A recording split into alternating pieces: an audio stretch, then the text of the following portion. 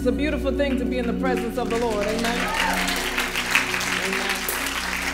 So we want to thank our worship team, our musicians. Thank you so much. God is so good to us. We've prayed, so you may be seated in the presence of our God.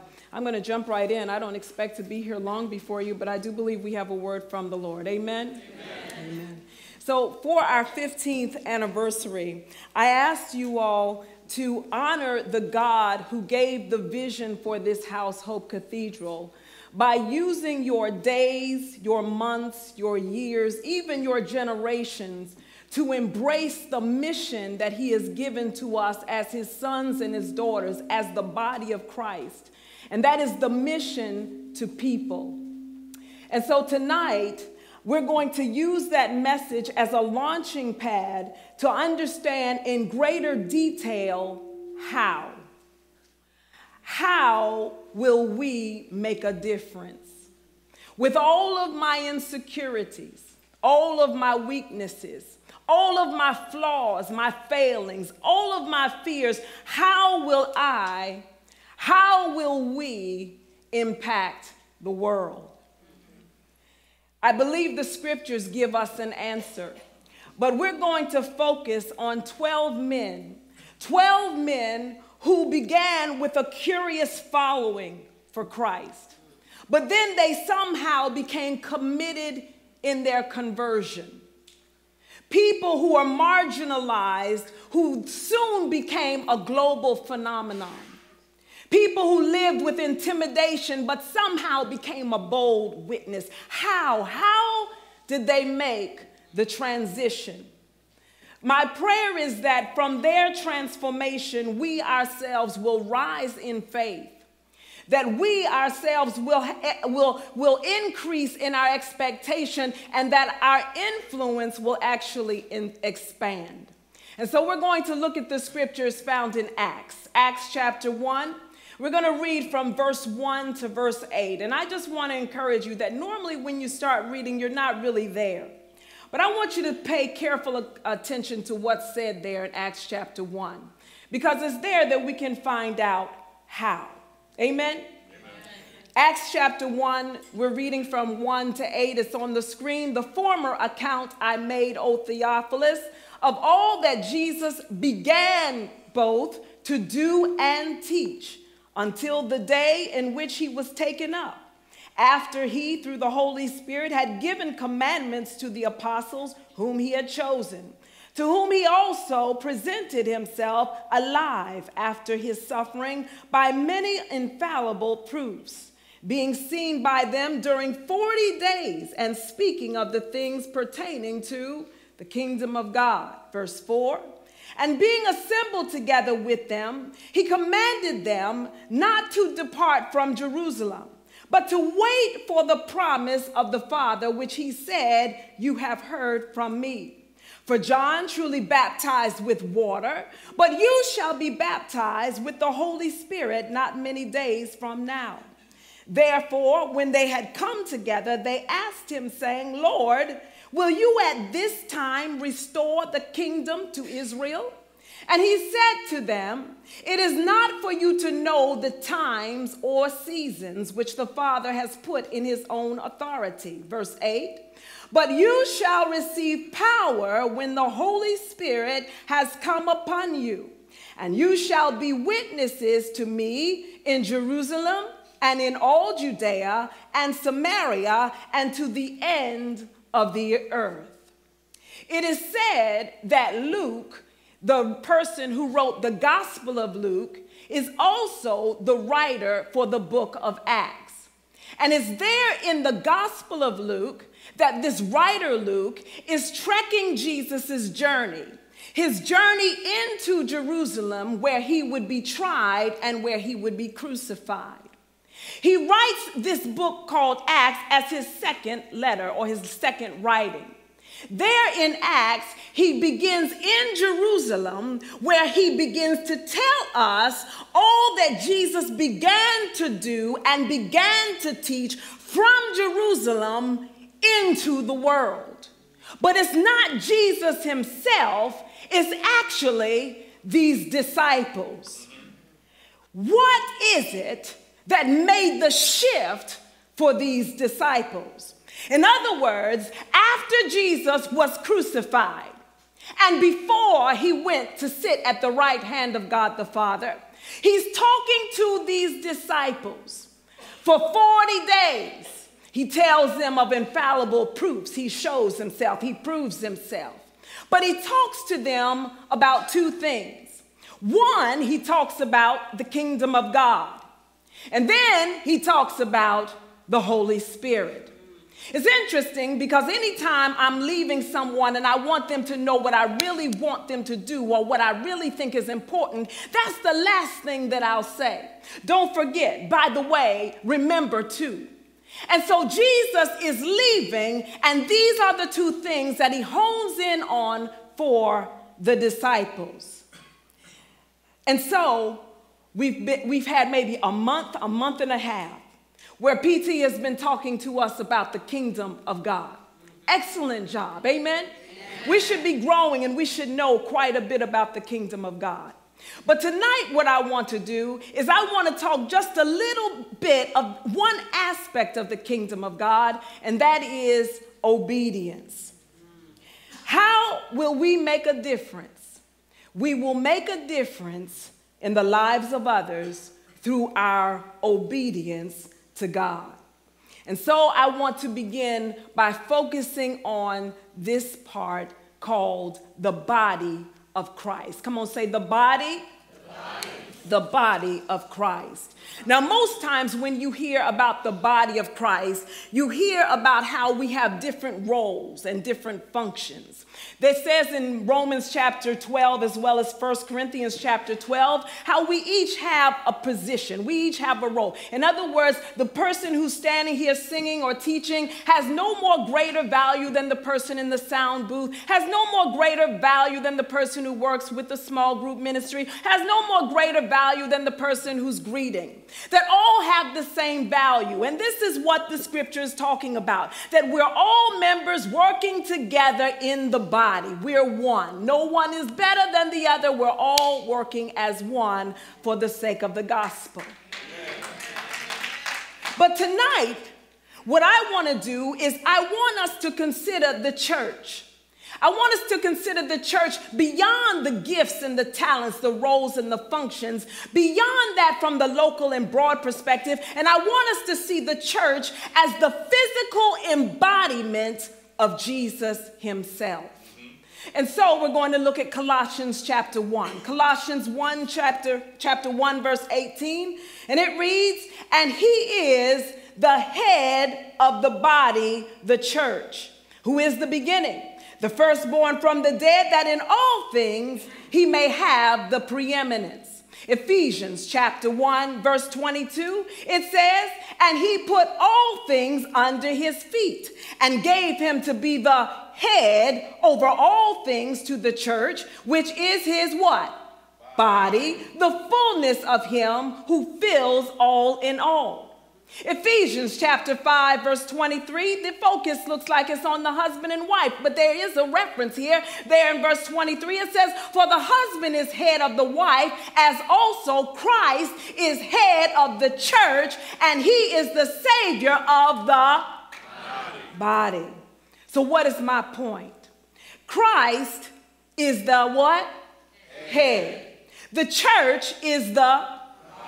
You are the body, because you are the church. Now, in the natural, when you think about the head and you think about a body, they must be attached for there to be any kind of movement. A head is what signals to the body how it should respond. If your leg starts itching, it's not the skin that tells you to scratch. All signals come from the head. Signal comes to your head, there's something agitating your skin on your leg. And so your fingers get in place, and then they start responding to the signal that came from your head, not from your leg. Amen. In the same way, when you think about the body of Christ, signals come from the head, and the response should be to the body. Yes. when I think about the head and I think about a body and I think about how it's impossible for a body to respond without a head. And then I think about the body of Christ and how the church, the body, is trying to respond without the head. Then we wonder why we're not seeing results, because if there's no signal coming down, then there can be no response. But if the church would stay connected to the head, then you can get the signals and you can respond accordingly. And so if you're disconnected, you get no signals. You have no idea what to do. I remember when I was a little girl, I came home from school and my granddaddy said, "We're going to have fresh chicken tonight." I said, "Fresh chicken?" He said, "Yes, we're going to have fresh chicken tonight." I said, "Oh, okay." Had no idea what he had in mind until I saw a chicken. And I said, "Granddaddy, there's a chicken in the backyard." He said, "Yes, we're going to have fresh chicken tonight." And so I said, "I want to see." And so we went to the backyard and he took this chicken head and he laid it on the brick. And then he took a hatchet and he chopped off the head. The head went on the patio, and this body started running all over the backyard without the head. The body started running haphazardly. It ran aimlessly. It bumped into something, and it kept on running until finally it fell over. And we had fresh chicken that night. What is my point? There are people within the body of Christ. They have no head. So they're running around aimlessly. They're running around without leadership, running around without any focus, without any direction. They're running around trying to figure out, how am I going to make it? How are things going to change? They're running around with no head until they fall to the side and say, "I can't do it anymore in my own strength," because you must be connected to the head. When you're connected to the head, you can hear the signals that tell you what to do, when to do it, how to do it, and how fast you should go. And so it's easy for me then to say that you're called as an ambassador. Why? Because he's the one who says that he'll tell you what to say and he'll give you what to speak. You're not detached, but you are connected to the head. And that's what Jesus said. "I only say what my Father tells me to say, and I only speak what he tells me to speak." I can call you a mouthpiece because you're connected to the head. He said, "I put my word in your mouth, and I cover you with the shadow of my hand." I can call you a minister of reconciliation. Why? Because he said, "I will make my appeal through you." That it's not you, you're just connected to the head. Now, when the head gives a signal for you to scratch, you don't start running. When the head gives a signal to scratch, you simply scratch. So powerful are the signals that you can be laying in your bed asleep, and your head will signal danger from a dream. And your body will start responding. Your heart will start pounding. You might even wake up in a sweat. You have not left your bed, but your signals have said, "Danger, danger." And so it should be in the body of Christ, that we don't have to think, we just respond. That whatever the signal says, that's what we do. Wherever he says go, that's where we go. Whatever he says do, that's what we do, because we're connected to the head.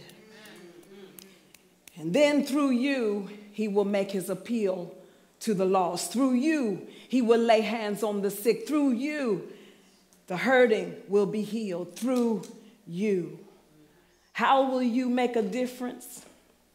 By staying connected to the head.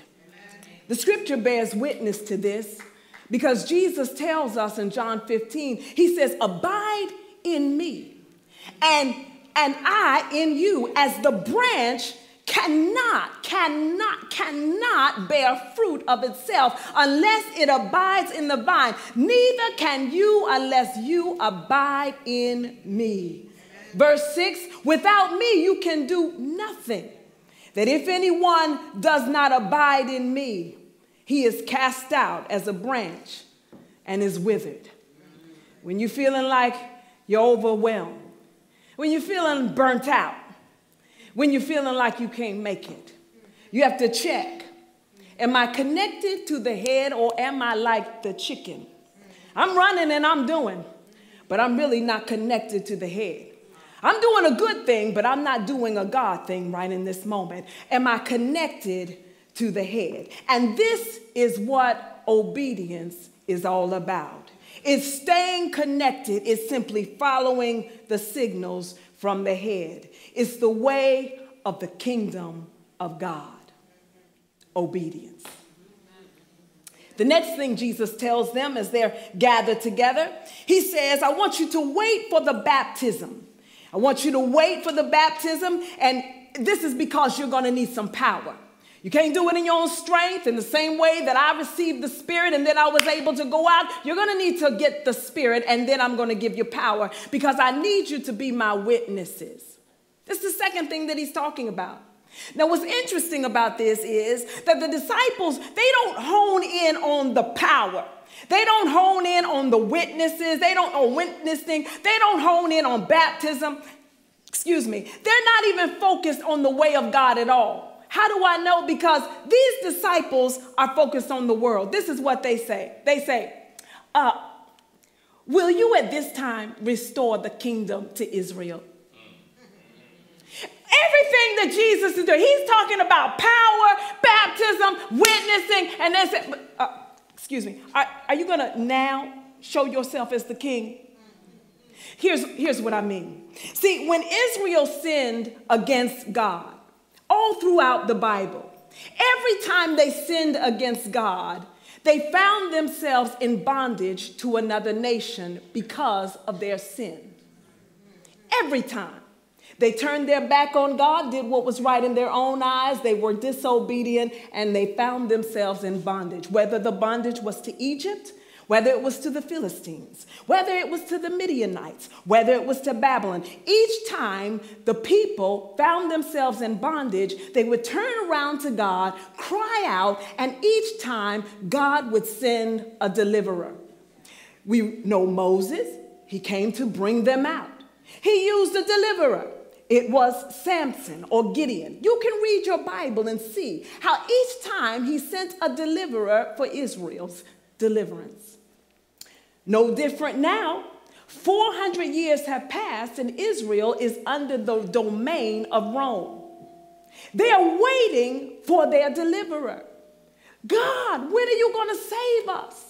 We're in bondage. We're oppressed in the same way that we were oppressed in Egypt. When are you coming to help us? So then Jesus comes on the scene. Our Savior has come. He's healing the sick. He's raising the dead. You are the Savior. So they are expecting that this Savior is going to come and set up a natural throne. This Savior will be their king. He's going to crush Roman rule, and then he's going to reign, and all of Israel will be empowered once again. They have in mind the way of the world. We will rule, and they will listen to us now. But Jesus doesn't follow the way of the world. He walks according to the kingdom. He's connected to the head. So when Jesus comes, he comes and he dies on a cross. He not only dies on the cross, but he rises again. And he comes to crush something, and they're thinking it means it's time for you to crush Rome, another nation. But Jesus is saying, no, I didn't come to crush another nation. I came to crush sin, the very thing that keeps you in bondage to another nation and another nation and another nation. I came to take sin off of your back so you're no longer under the dominion of sin and death, but you've been set free, redeemed. You are free from the dominion of sin. And they didn't understand it. So will you at this time set up your kingdom? Will you now reign? And Jesus looks at them and says, you still don't get it. And so many of us are in that same place. We don't understand that we've been delivered from the power of darkness. We've been set free from sin. You're no longer under the dominion of sin. You are free. And he whom the Son sets free is free. We know the scripture, but somehow we're not staying connected to the head to walk it out. That you are redeemed, the redeemed of the Lord. That's why we can say the Lord is good and his mercy endures forever, because you're no longer tethered to sin, so that every time it calls, you have to respond. You've been set free. The disciples were focused on the way of the world instead of the way of the kingdom. They followed the signal and went to Jerusalem and waited in the end. But it didn't start that way. So they started off not understanding. But it was okay because grace was sufficient. So when it was all said and done, they went in Jerusalem and they waited. They waited for the baptism. Those same men with insecurities, with issues, they were now witnesses all around them. What happened? What made the difference? The power of the Holy Spirit.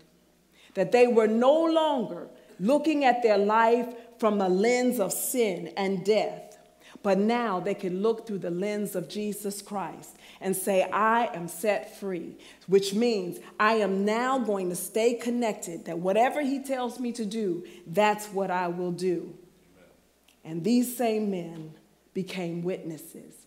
They're really no different from each and every one of us. I thought about Peter, and I thought we could just kind of highlight him. Peter was a man who started following Jesus. He follows him, but he's not really convinced. How do we know? Because when Jesus tells him, he's a fisherman by trade, Jesus tells him, I want you to go and launch out in the deep and put down your net. Peter says, well, you know what, Jesus, I'm just going to pacify you because I already know we're not going to catch any fish. I've been out all night, and you can't catch fish in the middle of the day. You got to go at night. And now you're saying, go, the fish are going to see the net. He had a whole bunch of stuff going on. He said, nevertheless, I know, I'm going to go ahead out here and put my nets out. He puts his nets out, and then the Bible says that so many fish came into the net that the net began to break. When he comes back to shore, that's when he says, my Lord and my God. There's a change. Then we see how it's Peter who sees Jesus walking on the water. He's amused. Look at, he's walking. Bid me come, Jesus. And he gets out of the boat because Jesus says, you can come out. As soon as he sees the winds and the waves, he looks at the facts, right? The facts and the circumstances. The Bible says he begins to sing, help me, Jesus, right? Can you see yourself in these scenarios? Help me, Lord. I'm looking at the facts and, oh, help me, Lord. And Jesus saves him right in that moment. Peter was a hothead. John's account is that when they came to get Jesus, that it was Peter who pulled out his sword and cut off the high priest's ear. Other accounts don't say it was Peter, but John says it was Peter. I don't know who you think you are. Cut off his ear. And Jesus said, are we leading a rebellion and put the man's ear back on him? It was Peter. Peter who looked at Jesus and said, I will never deny you. I got your back. I'll never leave you, Jesus. I'm here for you all the way. Jesus looked at him and said, before the cock crows, you'll deny me. And sure enough, who was that? I don't even know the man. The Bible says he even cussed. I don't even know who you're talking about. So this Peter, wishy-washy Peter, this Peter who wasn't connected all the time, this Peter who had all kinds of issues, just like us, is the same Peter in Acts chapter 1 who rises up and says, this Lord and this Christ. It's the same Peter in chapter 2 that says Jesus is the Savior. It's the same Peter in chapter 3 that says Jesus is the one who you crucified. Chapter 4, on and on. This is the same Peter who was always having problems, who now stands up and says Jesus is the Savior of the world. What happened? He stayed connected and he had the power. And the same is possible for each and every one of us. That no matter who we are, no matter what our issues are, no matter where we've come from, no matter what is going on in our life today, We can make a difference in the lives of people all around us when we choose to stay connected and we walk in the power of the Holy Spirit. Amen? Amen. I'm going to invite you to bow your head and close your eyes. Tonight, I want to encourage you that Jesus is not just Savior. He's not just a Savior, as Pastor already said, but He's our Savior. He's your Savior. He's there for you right now. That no matter what you're facing, no matter how difficult or challenging, no matter what the issue, you serve a Savior. He is your Redeemer, and He knows how to bring us out. He knows how to deliver us completely. And so if you're here tonight and you're burdened, you're oppressed, you're weighted by the cares of life, you're worried, you're concerned, you're saddened because of news, you're under pressure, you're thinking about the past, thinking about today, thinking about tomorrow, I want to remind you that you have a Savior. His name is Jesus. And He said that when you call upon Him, He will answer. And so I want to give you a few minutes to call upon Jesus, to call upon Him even now and trust Him to bring salvation to your situation. I'm giving you the time to talk to your Father.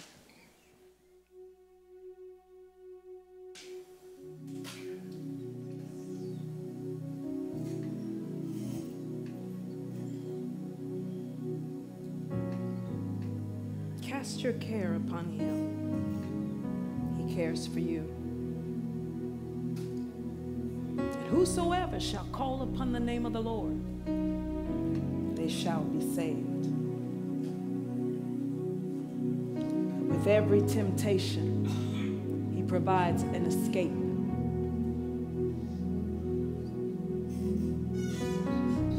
Father, we thank you that you open our eyes of understanding. That no matter where we are, we can see you right in the midst. That as your sons and your daughters call upon you, that you answer them. I thank you, Lord, that you reveal yourself and that you speak to their hearts even now. You said your secret counsel is with the upright. So I trust you, Lord, that you are speaking, that you are giving wisdom, that you are giving knowledge and understanding. I trust you, Lord, that you're showing the strategy, that you're giving an escape. I trust you, Father, that you are shepherding the lives of your people even now.